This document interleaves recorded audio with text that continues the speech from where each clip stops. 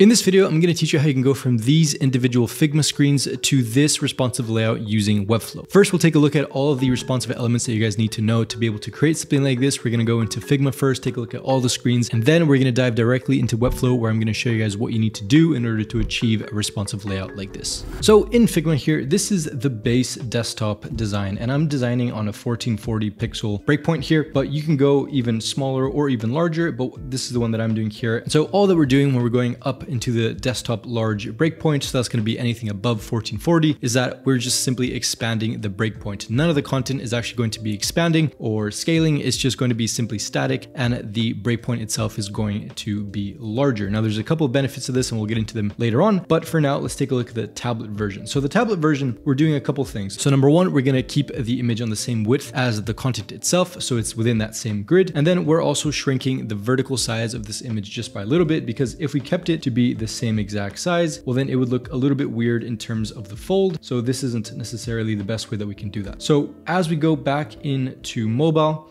we're going to start to reduce our typography sizes, our elements, our buttons, things like that, tags as well. So everything is going to start to shift from tablet all the way down to mobile in terms of typography, scaling, sizing, things like that. But the more important things are going to start to happen on mobile horizontal. And I don't feature that here, but that is what's going to start happening here. So as we go into tablet as well, in the Webflow version, we also have the menu here happening or starting directly in the tablet version, but in the design here, it's only on the mobile. So keep that in mind, but we can cover that later on in the video as well. So lastly, one thing that we need to note here is that the email signup, so this very simple email signup here, shifts from being aligned horizontally to being aligned vertically. And this allows us to expand the text and the element to the full width of our container, rather than having it be side by side, being super constrained, as we can see, for example, something like this, right? That doesn't necessarily look the best. And the best case scenario that we can do in mobile would be something like this, where it's vertically aligned. So the next thing is going to be the menu element here. And this is just a very simple menu that I've designed, and I think it looks fine for this example. So keep that in mind. It's supposed to scale the full length of the page, and we'll get into that later on. So let's, without further ado, all this later on stuff, let's actually dive into Webflow, show you guys how we can transform this design into something more responsive that shifts and scales as long as we have our breakpoints moving. So now in Webflow, here is the full design that we have already built. And as you can tell, it's an exact copy and exact replica of what we have in Figma. And this is hand built. Nothing is using the Figma to Webflow plugin or anything like that. This is all hand built. So how do we do this? Well, there's a couple of different things to take into consideration. So the first one is going to be, we'll break this into the nav bar and then the actual hero section, because those are the main two components, right? We've got the nav and then we've got this. So the hero section itself, or the hero header, if I go into the designer here, we'll see that it has a few different components. And this is going to be super, super critical for you guys to be able to scale your websites up and down. Now, this is using something called the client first framework. And what this allows us to do, it allows us to have a global class for all of our padding, all of our margin, and also for the max container width. Now, max container width is something that is important, and we also showcase it inside of the Figma design itself. So we see that here we have the container, and the container is 1264, but we can also do 1280 if we wanted to do that. So maybe,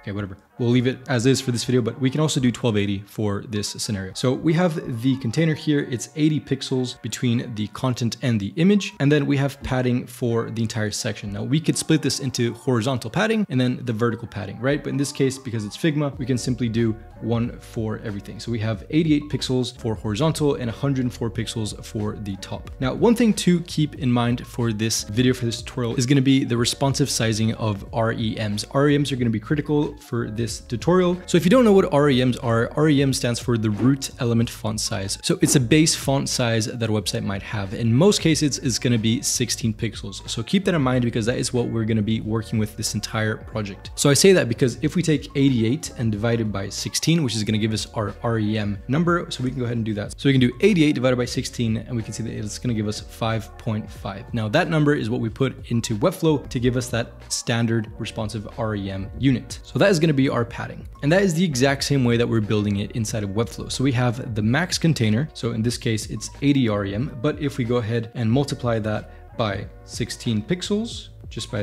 doing that, we can see that it's 1280 pixels, which is going to be our max container width. And what this is going to allow us to do is that if we go ahead and move this anyway up, we'll see that the absolute max size that anything inside of this max width container is going to be those 1280 pixels. You can make this larger or smaller, but 1280 is pretty standard in this case. Now you can see that it can get smaller, but it cannot get any larger. And this is good because when you start scaling up your size, you don't want to use a VW for something like this because your content is simply just going to scale and scale and scale and scale, and it's not going to be responsive properly. So now that we have the max width set up, we can also take a look at the padding global here, which is going to be 5.5 REM. So that's going to give us that padding that we need anytime that this shrinks all the way down. You see that we have that padding going on there, and that's going to protect us within the side margins there. Then we have just the name of the section in general. In this case, it's going to be our hero header section, but you can call this absolutely anything you want. So in the nav bar, there's a couple of different things to take into consideration. We still have the max width container going on. But it's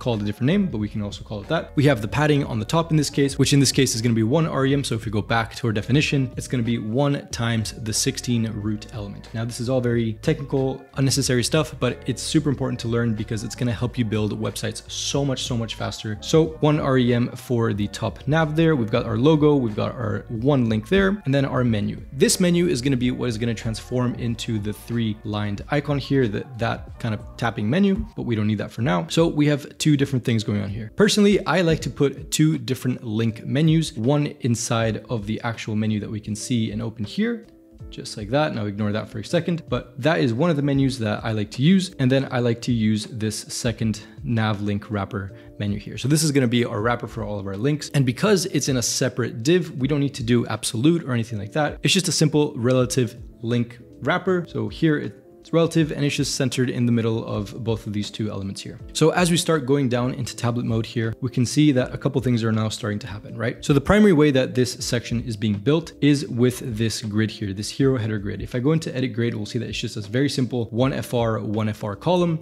with around 80 pixels of space, but I've transformed it into REMs in this case. So if we do 5 times 16 pixels, we'll see that it'll give us 80 pixels, but we want to transform it into REMs so that it can be easily scalable up and down. So here we have the tablet version, and we can notice that not much has changed. And the content section itself, we have the H1, the body paragraph, a very simple sign up form, and then the tag as well. All of the elements in here are built using REMs so that they can be scaled up and down depending on that root element. Again, super critical. In this case here, I've built this grid using a min, max, auto, and 0.75 FR, which is going to allow the image to be a little bit smaller than it would be on desktop. So now as we start getting down to our horizontal mobile, we can see that we don't really need to worry about how things are scaling just because we've set up the system in the tablet version so well that it kind of just does it for itself, right? Now, obviously we have a couple things going on here. For example, the buttons here, the text just got dramatically smaller, but the layout itself is starting to be a lot more responsive. We don't need to do all of this manual work where we're worrying about the individual breakpoints. So what's happening here, right? So the H1 here, if we go into the HTML tag, so that's going to be like the base element that we can edit. We'll see that we go from 3.5 REMs. So if you want to find what that is, we just multiply it by 16 pixels, just like that. So we see that it's 56 for the H1. So we go from 56 pixels all the way down to 2.5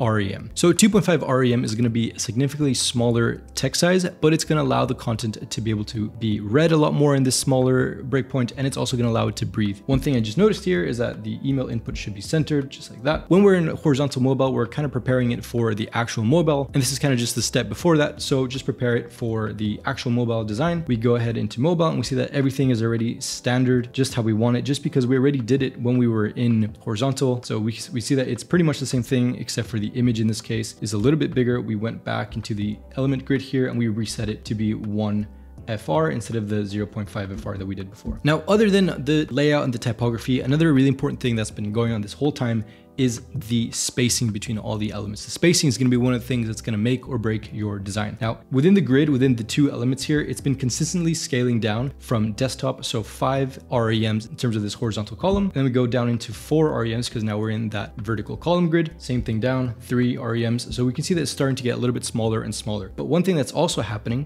in terms of the margin here, now I'm using these div blocks to create a little bit of margin, similarly how we would do in Figma with auto layout. Here we see that we have a simple spacing between these 2 elements here. In Webflow, we can do that with div blocks. So we can do margin top and have 4 REMs. So 4 times 16 is going to be our spacing for this 2 elements. Now, when we take that and we start putting it into the lower breakpoints, we can either 1, keep the same spacing, or when we get into the mobile breakpoints, we start getting smaller and smaller and smaller. So in this case, it's 3, and that goes all the way down to 1.5 REM. So again, 1.5 times 16. So in this case, it's going to be 20 pixels of space between this paragraph here and then the email sign-up form. Now, this is a bit more advanced of a tutorial than I usually do. So if you guys want me to go into a little bit more in depth into everything that makes up this responsive layout, do let me know in the comments below. If you guys want me to go even more advanced, then that's also a possibility. Let me know. So if you guys have any questions about what I did here, if you guys aren't really sure about anything, maybe about even the whole process, just from the top all the way down to the bottom, let me know in the comments down below. I forgot to cover the menu here, but you know, pretty simple. So yeah, if you guys have any ideas or any comments or anything you want to talk about, let me know down below and I'll be sure to get to it. Thank you guys so much for watching, and I'll see you on the next one.